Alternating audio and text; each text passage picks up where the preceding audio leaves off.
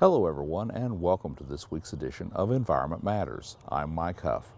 The DEP's Office of Special Reclamation is starting work on a project in Greenbrier County that uses a new technique in land restoration. It's called Geomorphic Landform Design, and it's a technique that will recontour this windswept mound of coal refuse, commonly known as a gob pile, into something that more closely resembles the surrounding hills.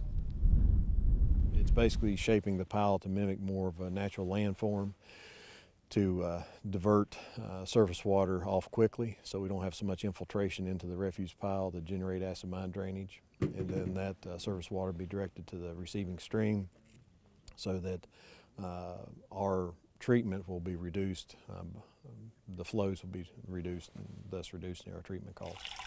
Acid mine drainage from the site is costing the state around $250,000 a year to treat.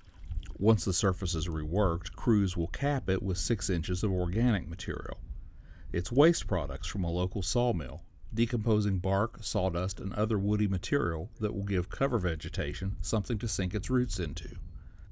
One of the issues with this site is the lack of topsoil for borrow. That's why we're hauling material from off-site, is because what we have available to us is very sandy or rock, and it's not a good growing medium. So that's one of the challenges with this site.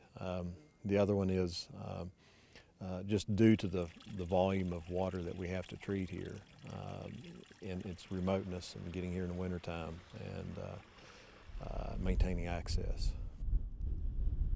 Crews are currently surveying the 47-acre site to update the modeling data to account for erosion and other changes since the initial survey.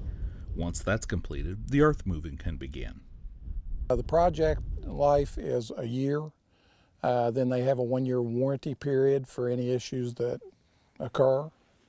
We will augment that with, obviously it's Greenbrier County in March right now. You can have this type of weather in July. Weather is a real factor with this site, but we're looking for a year roughly to have this site buttoned up. The key to this is this type of design should have long-term stability and be maintenance free, and it should also look like they belong. It will more closely resemble what you would see over here on an undisturbed hill versus what a normal mine site reclamation looks like. The project was designed by West Virginia University and funded through a grant from the Federal Office of Surface Mining Reclamation and Enforcement. We'll continue to update this story as the project progresses and take a closer look at how the design process works. For Environment Matters, I'm Mike Huff. Thanks for watching.